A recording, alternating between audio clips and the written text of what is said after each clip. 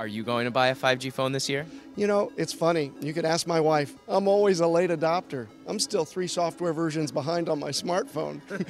I was the last to get a microwave oven. So I'll be the last to get 5G, but I'm the first to make it.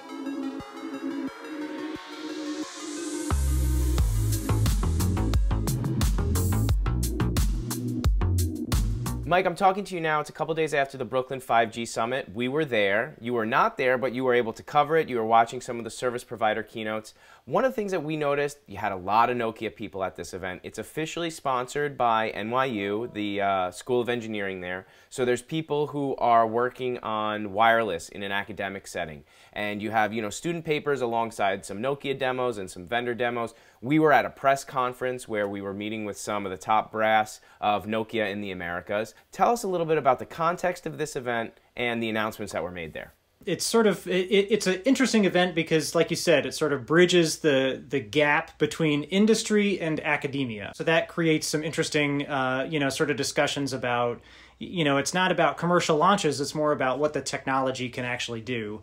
And it makes sense that, Nokia was the sponsor. Nokia Bell Labs has a long history of sort of working in academia. In terms of service provider keynotes, which is where I spent my time, it was a lot of like, here's what's going on in 5G right now. So it was interesting to hear from all the operators that presented, including AT&T and Verizon, and Sprint, and they basically were talking about where we are, with 5G right now. One of the things that was cool that we went hands-on with was a Rubik's Cube demo. So you had a Rubik's Cube that had no colors on it, but then on the screen it had the colors, and it was giving you instructions in real time using 5G on how to solve the Rubik's Cube. There was a lot of millimeter wave things, on the show floor. There was a very small area, but, I think there's a lot of people working in that space kind of getting the most out of that.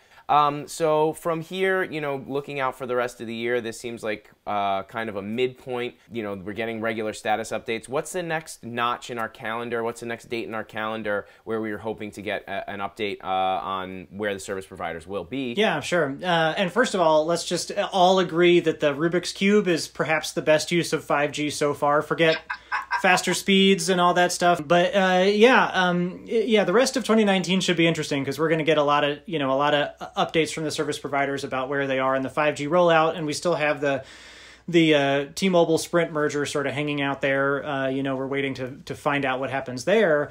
And definitely, as you and I well know, the big 5G event is the next big item on the calendar. We've got speakers from practically across the industry, from service providers to vendors to everybody else. The fall will kick back in with Mobile World Congress America's show in Los Angeles. So that's sort of the next big calendar item, I think. Thanks so much for the check-in, and we'll talk to you soon. Sounds good.